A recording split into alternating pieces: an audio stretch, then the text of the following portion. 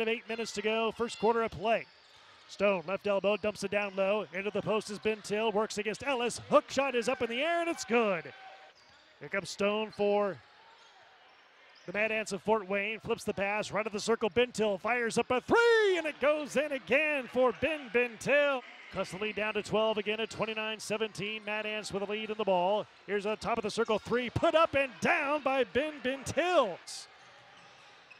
In the left block is Bentil spinning on the baseline and lays it in off the glass, and Bentil has 18 points. Down to 6 seconds. Munford, top of the circle.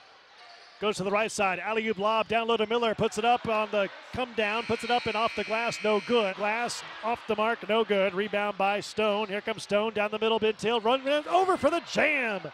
Oh my goodness.